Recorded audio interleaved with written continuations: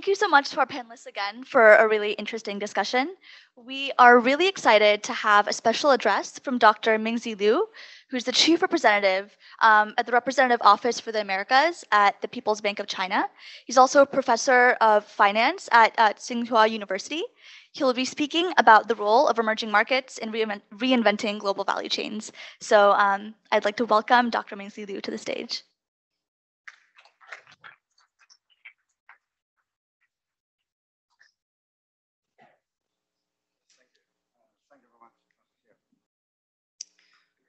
It's okay. It's okay.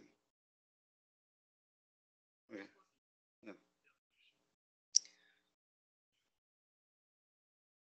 Yeah. Thank you, Professor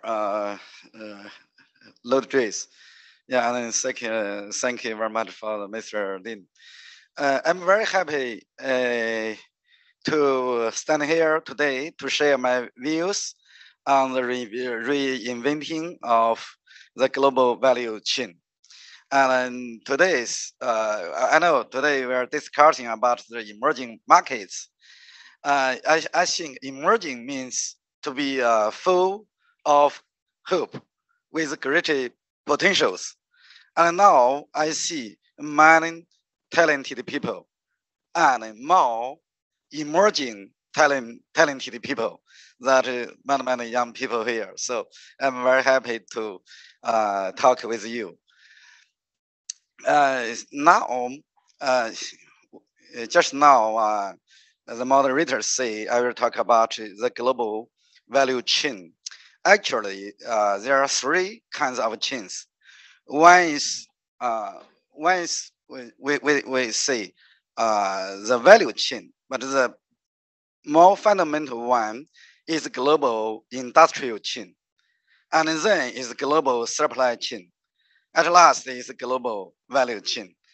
The supply chain and value chain are the outcome of global industrial chain. At first, we produce, and then we supply to another stage of production. And then when we produce, we have value added. So global industrial chain is the foundation of global supply chain and global value chain. At first, I want to clarify the three fundamental concepts. The professor Lauderdale's task giving me is talking about the trend of the future of global value chain. And then I don't want to talk too much details. I will talk about the trend of the global value chains directly. So here are some trends I have watched. Some trend have already happened, and for some trends will happen based on my watching and on my prediction. And at first, we just now I talked about the global industrial trend, the global industrial chains, and global supply chains, global value chains. These three kind of chains may coincide with each other geographically, but the data shows they're not the same statistically. That means, when some countries produce a lot of things, but the value they have taken maybe not so high. So the density of the distribution of global value chain are not equal as the global supply chain and global industrial chain. This is the first thing I want to talk. And then we talk about the positions of different countries, different economies in global industrial chain and global value chains. Just we know that from the data during the past times, we have seen that the advanced economies have taken a large share of value in over the global value chain, and emerging and developing countries have produced a lot in over the global industrial chain. So why the advanced economy can take a bigger, relatively large share of the global value in global value chain? That is because advanced economies have advantages in technology. So advanced economies are good at high tech, high quality, and high price goods and service production and then supply.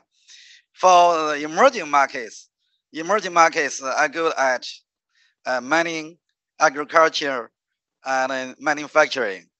So these kind of activities consume a lot of raw materials, energy, and labor force. So we see the cost advanced economies and then emerging and developing economies have different positions over the global industrial chain and then value chain. Now we are discuss about the trend. There are few trends. The first one is the emerging markets position will rise. We have seen during the past times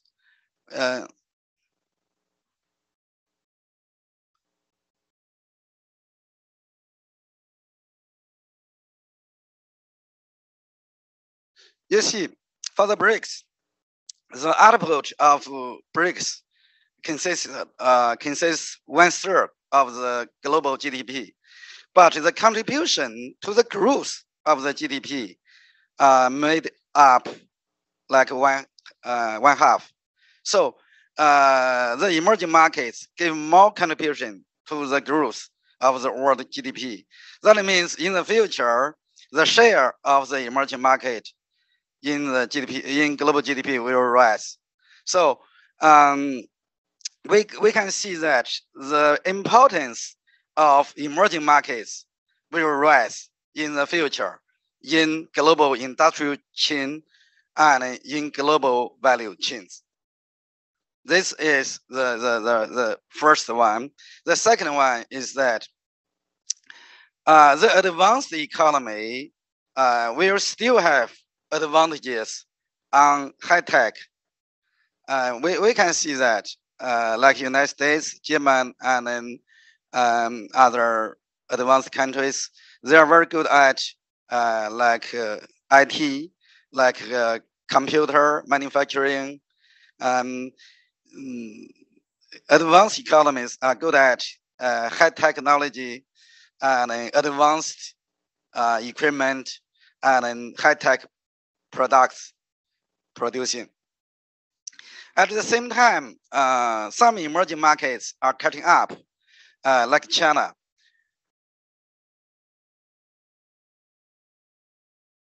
You know, you see at 2010, the bar of green is high tech related industry, only like 30%, 40% of the total GDP. But at the 2020, that share become like 60%. The products related with high tech, the share rise up very quickly. And then we see the future of Chinese industry.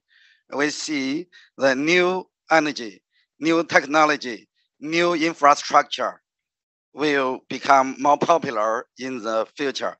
And then the emerging market will catch up the advanced economies in high-tech area to some extent. It's difficult for the emerging markets to catch up advanced economies completely, but this is a trend for the importance of emerging markets catch up.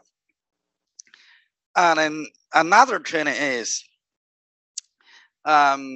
when just now we see the global industrial chain and global value chain are distributed globally, and in the we have seen the evolving of such kind of chains, the change of such kind of chains, and then later the change will be happen maybe more quickly in the future. And then the evolving of the global industrial supply and value chain is coincide with the regional integration. Um, you know, I think today we other panelists have talked about the impact of global pandemic on the supply chain, some disruption of the supply chain, and of course on the value chain. And after the pandemic, the global supply chain, industrial chain, supply chain, and value chain will respond to the such kind of disruptions, and the global industrial chain will distribute regionally at first, and then globally the secondly. So the trend of the evolving of global value chain will show the trend of regionalization, more regionalization, and then more globalization. At first, regionalization, and then second, globalization. And then another trend is the digitalization and then transforming into green development. Just now, as the panelists discussed about the potential using of digital currency. Now we are entering into digital time. So digitalization will be the trend of the future evolving of the global supply chain and value chain. The digitalization using of AI and green transformation will be the new characteristics of the evolving of global supply chain, global industrial chain, supply chain, and value chains. So that what I have seen the future of the global value chain. And the advanced economy will still have advantages in catching the value, but emerging markets now are catching up. And there will be more regionalization. That means in North America, in Asia, Latin America, and Africa, the economy will be more regionalized. The regionalization will be the form just like this one. So the regionalization will be new form of the globalization. And then at last, the evolving of the trend, the evolving of the global value chain will be together with the using of IT technology, and then with the will coincide with the process of green transformation. And then thank you very much for your great patience.